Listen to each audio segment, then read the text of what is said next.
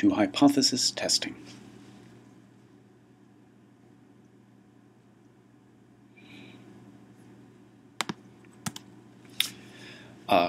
I first want to introduce the idea. This is the deepest situation where you're thinking about evidence and what level of evidence should convince you.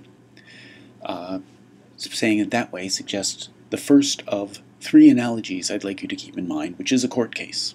Of course, in a court case, you look at the evidence and you convict the person only if there's enough evidence that they're guilty. If there's insufficient evidence either way, or if there's sufficient evidence to convince you that they're innocent, then you do not convict. Your spam filter looks at each email that you get with kind of a similar point of view. It looks for evidence that it is spam, and it throws away or sticks into the junk folder any email that it finds sufficient evidence that it's junk mail. If there isn't sufficient evidence, whether because it's obviously not junk or because it just can't tell, it lets it pass through. A little bit different is what happens when you donate blood. They test your blood for HIV, and they will throw out the blood if there's evidence that it's infected. But if they're not sure, they will still throw out the blood. They would only keep it if there's a compelling case that it is not infected. In each of these cases, there's a hypothesis that you're gathering evidence for, that the person is guilty, that the email is junk, that the blood is infected. And if the evidence is strong enough, you take some kind of action. The hypothesis you are gathering evidence for and will take action if you're convinced of is called the alternate hypothesis, or HA. The opposite of the alternate hypothesis, that is that you're innocent or that it's not spam or that the blood is uninfected, is called the null hypothesis, and that's written H sub 0. In general, in the absence of evidence, you'll carry on as if the null hypothesis were true unless you're convinced otherwise. So the last case is a little more complicated. In each of these situations, though, here's what is unifying about them. There are two types of mistakes you can make. So in the court case, you can either falsely convict an innocent person, or you can falsely convict a guilty person. And they have very different consequences. There's nothing comparable about those two mistakes. You have to treat them separately. In this situation, you have a hypothesis you're gathering evidence for. You have a default hypothesis if you are unconvinced of that alternate hypothesis. And the consequences of the two different kinds of mistakes are not necessarily similar. There's a universal measure for how strong a given set of evidence is. You can see where that's an extremely general thing. How strong is the evidence for a proposition? This process of measuring the strength of evidence is called hypothesis testing. Anytime you measure the strength of the evidence, it's hypothesis testing. We will usually do something a little more precise. We will usually start ahead of time with a cutoff. How strong does it need to be before we are convinced? That cutoff, for reasons we will discuss later on, which are rather subtle, has to be set before you look at the evidence. When you pick that cutoff and use it to decide whether the evidence is convincing, this is called formal hypothesis testing, or more often, significance testing. So we will usually do significance testing, but in general, the most general thing is hypothesis testing. And here is the basic principle. It's a little bit complicated, and we've seen echoes of it in the past. A piece of evidence is strong evidence for the alternate hypothesis if that evidence would be unlikely to happen if the alternate hypothesis weren't true. When you show the bloody shirt to the jury, You're implicitly telling them it is implausible that this person would have this bloody shirt were they not the murderer. If the alternate hypothesis weren't true, the thing we're seeing in front of us, a bloody shirt, would be unlikely. And the defense is going to try and argue there's some reason why that's a perfectly plausible, consistent thing with the defendant being innocent. When you think carefully about any evidence, this is what measures the strength of it. How implausible is the thing you're seeing given the alternate hypothesis isn't true? I have to apologize throughout this subject. The language, the ideas are rather complex and the language is deeply contorted. Alternate hypotheses are the thing you're generally thinking about. We spend a lot of time thinking about the alternate hypothesis not being true, and it's quite contorted.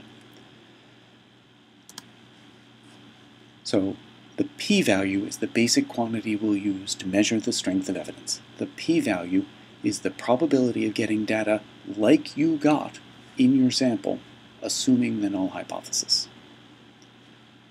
Like you got is a phrase we'll have to unpack, but that's the basic idea. You assume the null hypothesis, you ask how likely is it to get something like what we've seen, and if it's very unlikely, if the p-value is small, then that's strong evidence that the alternate hypothesis is true and the null hypothesis is false. So the smaller the p-value, the stronger the evidence for your alternate hypothesis. What data like you got means depends on the alternate hypothesis, and it means you include any data that would be at least as good evidence for the alternate hypothesis as what you've seen. This is a difficult thing to process until we get to examples. Okay, we're going to learn a number of hypothesis testing procedures. They all have the same 5 steps. We're going to talk in general about hypothesis testing, which will have a fuzzy feeling, and I'll do an example which will give you a feel for what a calculation looks like. Next time we will turn that example into our first procedure, working with a categorical variable, when it will all become more concrete. And then we'll get to practice these ideas over and over again as we learn more hypothesis testing procedures. So the 5 steps in hypothesis testing. The first step are decide on your null and alternate hypothesis. These come from the question, and they are always statements about a parameter in the population. There are always some statement about mu or p or something like that. They will generally be of the form p or mu is equal to some quantity, or p or mu is greater than or less than or different from some quantity. For technical reasons, the null hypothesis always gets the equal sign. The alternate hypothesis always has a less than or greater than or different from, sometimes implicitly. Later tests will see statements about independence, which are only contain an equal sign in a subtle way.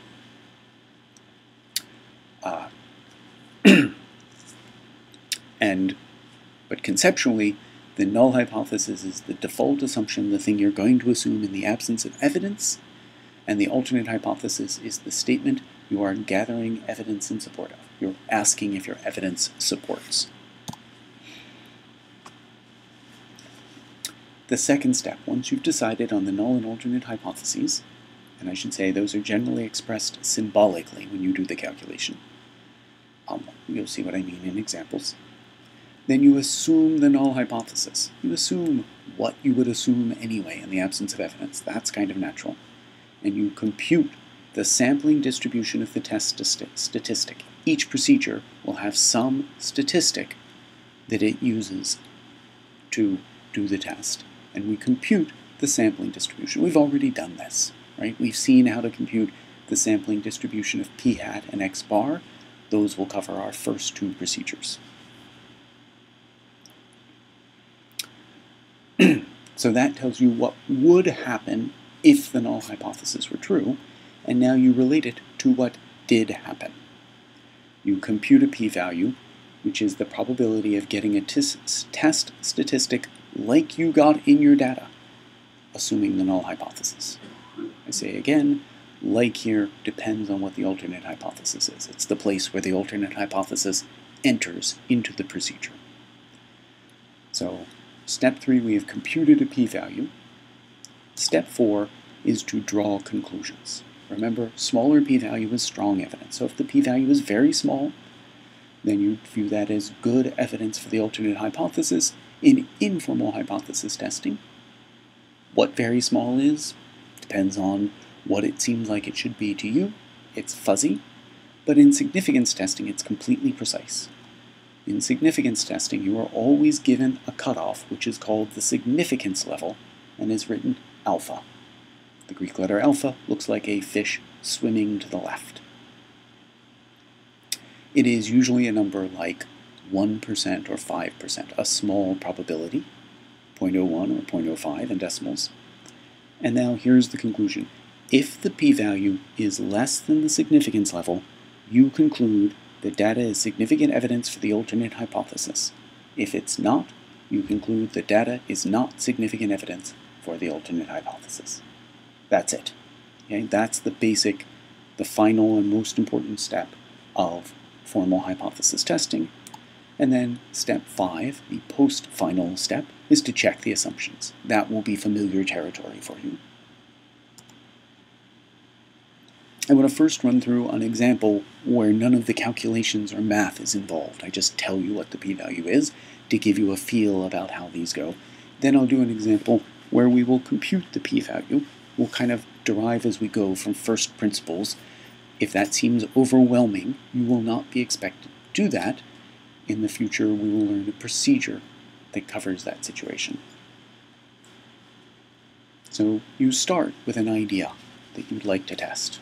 Your idea is that depressed people have lower body temperatures. If you take the temperature of a depressed person, it will be a little bit less than the standard healthy value, 98.6, which we all know in Fahrenheit. To turn that into a precise question, you have to make it a statement about a parameter.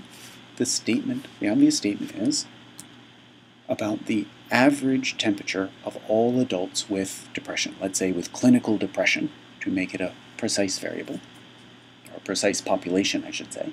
So our population is all adults with clinical depression.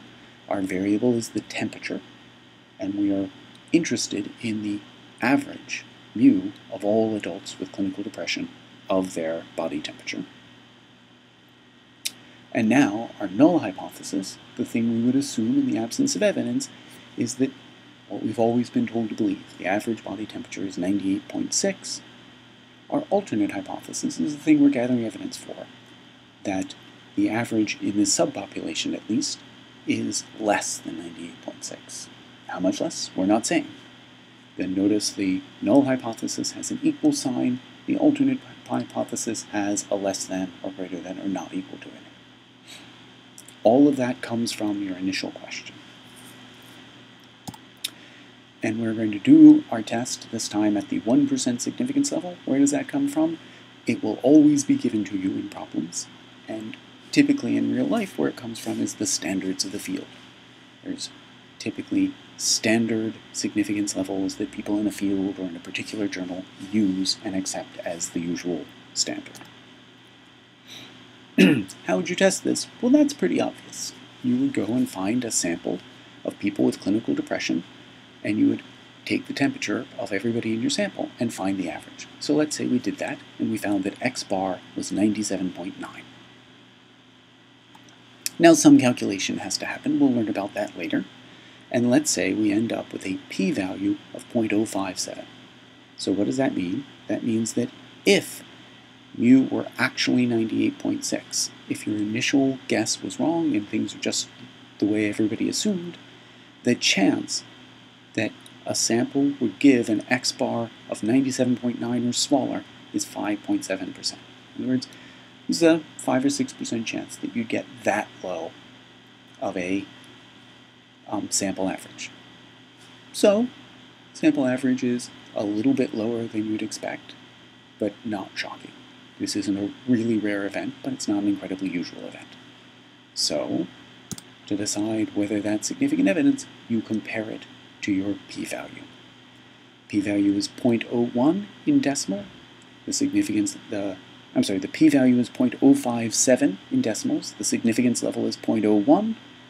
Since the p-value is not less than the significance level, greater than or equal to, we conclude that this is not significant evidence. We have not found evidence for the initial position. This data should not convince us of it. We express that as follows. This is a formal statement. I'll describe the formal statement in more care when we get to individual procedures, but having gotten used to the formal statement of the confidence interval, this should not come as much of a surprise to you. The formal statement to conclude your significance test is this data is not significant evidence at the 1% significance level that average temperature of clinically depressed adults is less than 98.6. To atomize this, the sentence includes the conclusion that it's not significant evidence. If p-value had been less than the significance level, we would say it is significant evidence, otherwise no difference. It gives the significance level, which was 1%, given to us in the problem. And it gives the alternate hypothesis. I've put that in red everywhere it appears on here, because it appears in a couple of different places.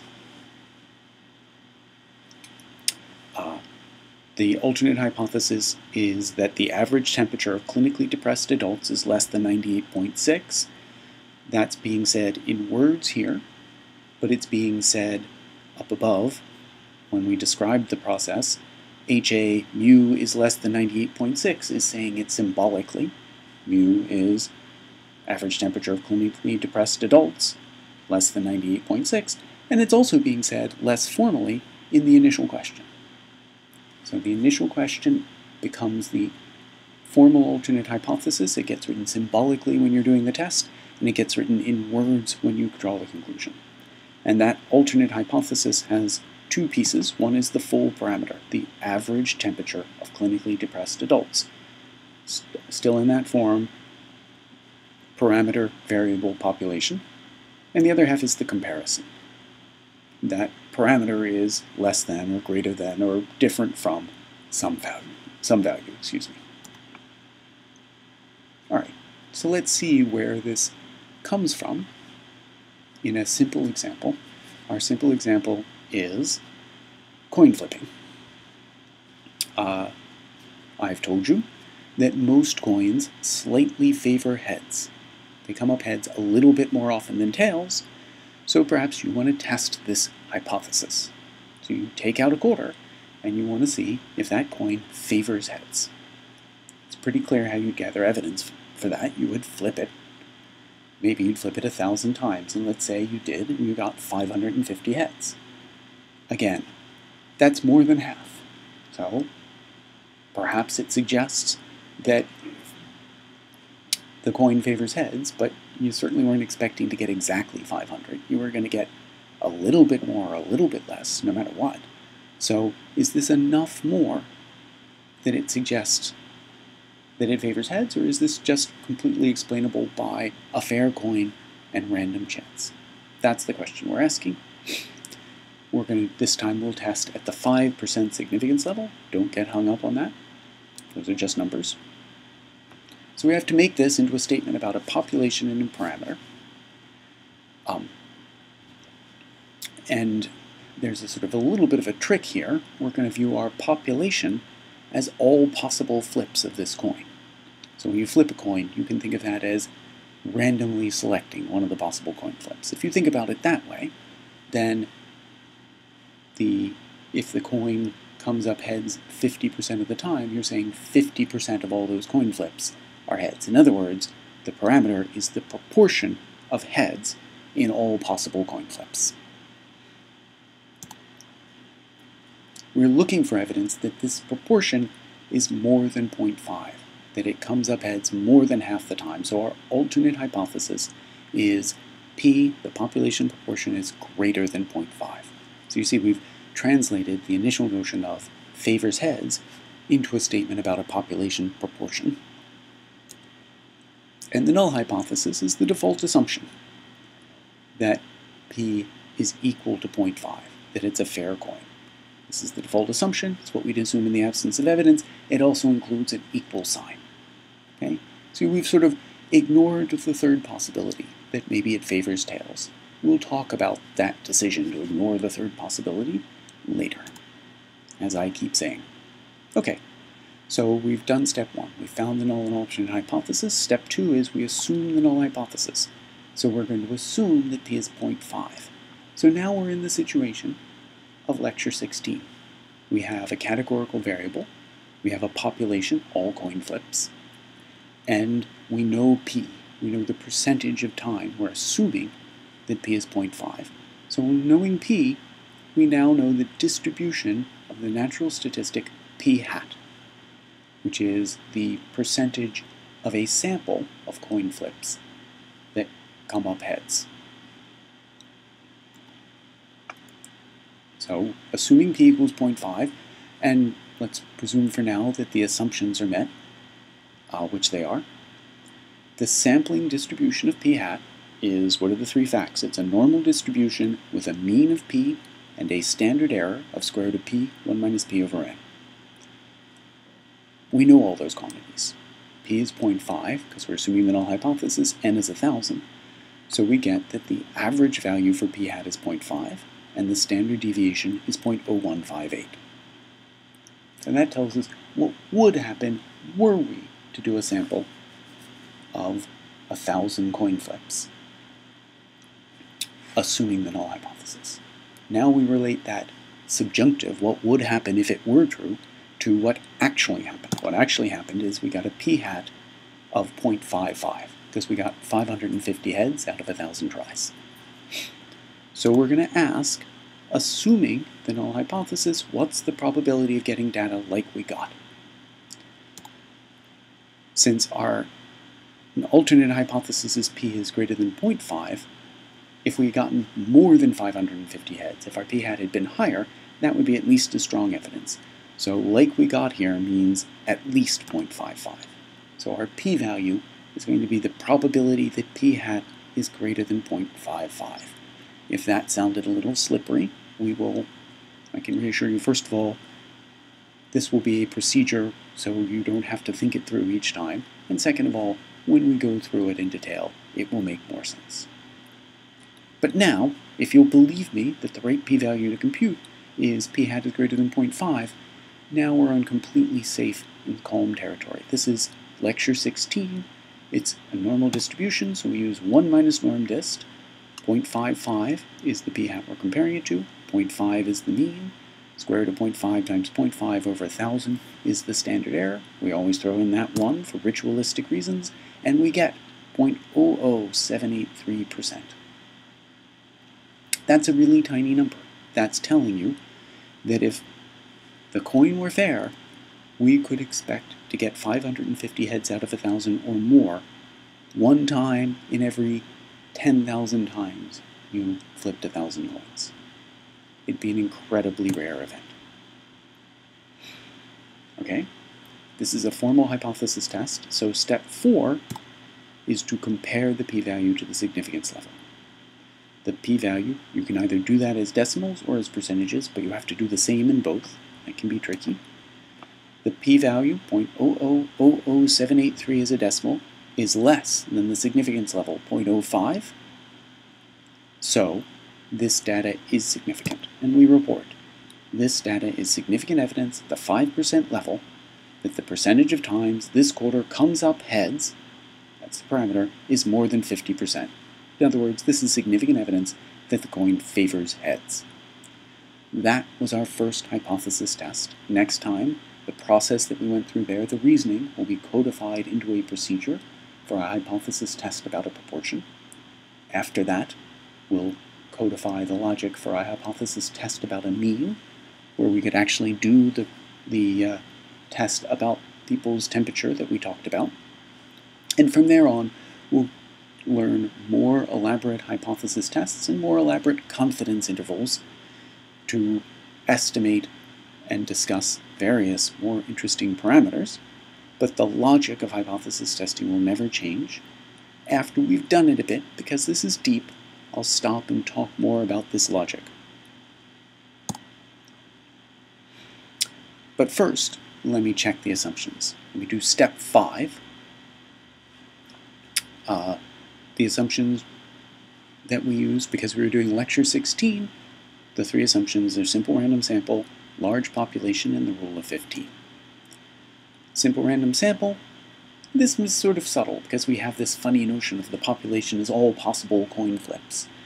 But if you think about the population as all possible coin flips and flipping a coin is just randomly selecting one coin flip out of that population, then of course this is a simple random sample. That's how we'll view it. So we will treat flipping a coin as sampling from this abstract space, as a simple random sample from the abstract space.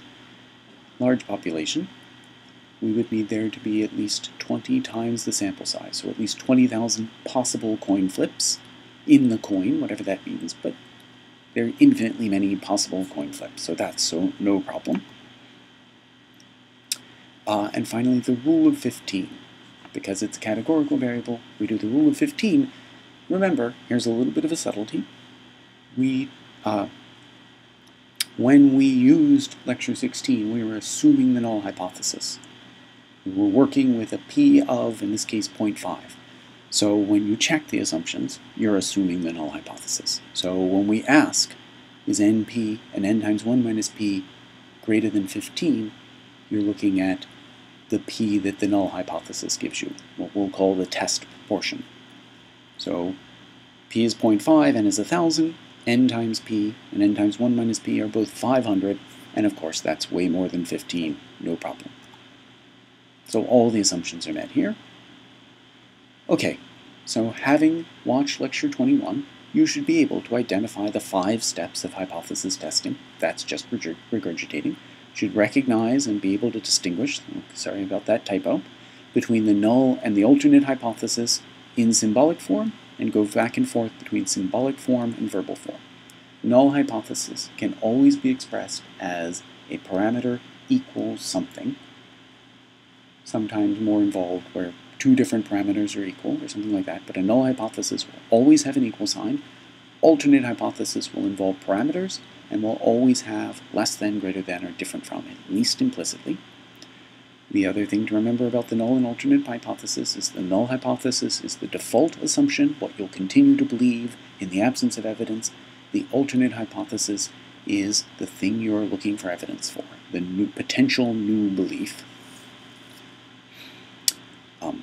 And you should be able to go back and forth between the symbolic form, like mu is less than 98.6, and an English form, like the average temperature of all clinically depressed adults is less than 98.6.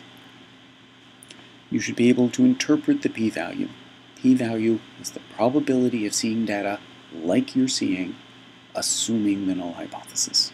Just for now, learn that phrase. We'll get more comfortable with it. And finally, given a p-value and a significance level, you should decide if the test is significant. P-value is less than the significance level, the test is significant. P-value is not less, the test is not significant. Those are the only 2 possible conclusions, and I'm going to be very pedantic about that wording, the use of the word significant and not significant in a significance test, and the non-use of that word when you're not doing a significance test. And you should be able to express the conclusion in a full English sentence, which, remember, identifies the conclusion, the significance level, and the alternate hypothesis, which is expressed is to be about a full parameter and some comparison of that parameter.